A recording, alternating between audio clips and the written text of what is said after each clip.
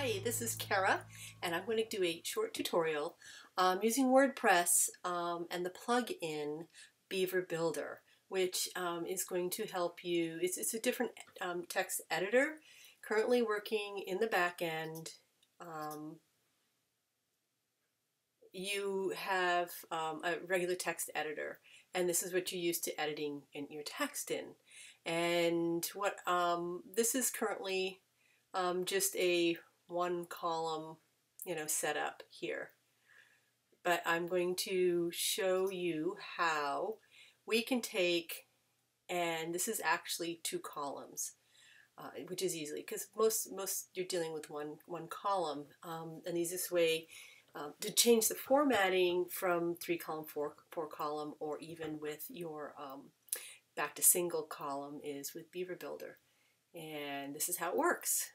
So I have it loaded in here, and so you have your choice between the text editor and the page builder. I'm going to click on the page builder and open this up. And you can see I have already created this text, and we're going to edit it exactly in the same format. I can go in and it's just like working on my web page. I get to see what's actually happening. To do that, I just need to click on the content area, and your normal text editor window comes up, and you can make any of the changes you want here and save them. And this is a 2-column format. I'm going to show you how to do that. This one actually is within this content box, and right now we're only working within the content area of our website. We're using the free version, so we do not have templates or tools. We just click on the at the content, and here are our columns. So this is drag and drop. I even sometimes forget. You don't click on it. You need to actually drag it to where you want it to work. We already formatted because we have our sidebars already preset with this template. If this was a single full width format, we could actually bring in left sidebars and create them with this, but we're not going to for this website. And today we're going to grab 2 columns, and we're going to add them to the, we're just going to hold on to this, drag it to the bottom of all this content, and we're just going to hold it down here. And now we have these 2 boxes. Now if I click on them, I'd come up with some styling. I could do a background in these. There's lots of some other stuff to do, but this does not allow me to edit it. And the reason being is I need to add, you actually need to bring in, click content again. I have to bring in the text editor because I can bring in a photo, video, or audio into any of those boxes, but we're going to bring some more text in. So I need to drag to the bottom of this long column and put this text editor here. And up comes my text editor. I have a little bit of generic text. I don't know if I still have it in my, yes I do. So I'm going to drop this in here. I'm going to say you can format it your normal way. I'm going to do a little H2 and just H3. I'm going to save it. And I just brought in some content there. And then over here, I can do the same thing.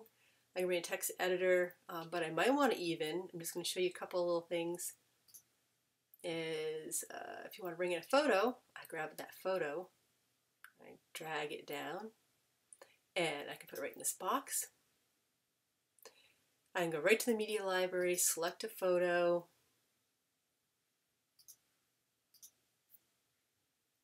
save it, and there's a photo. And I can do this, bring in some more content, and I bring some more content in.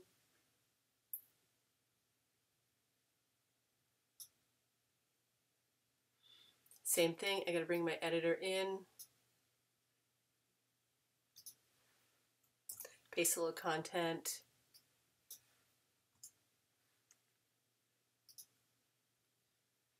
and there I've got a 2-column format. And I can also content.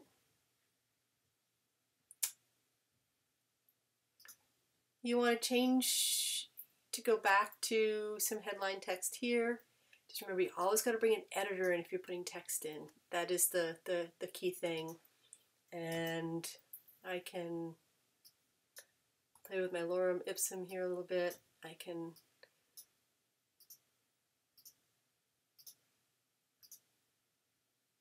and go to a 3-column.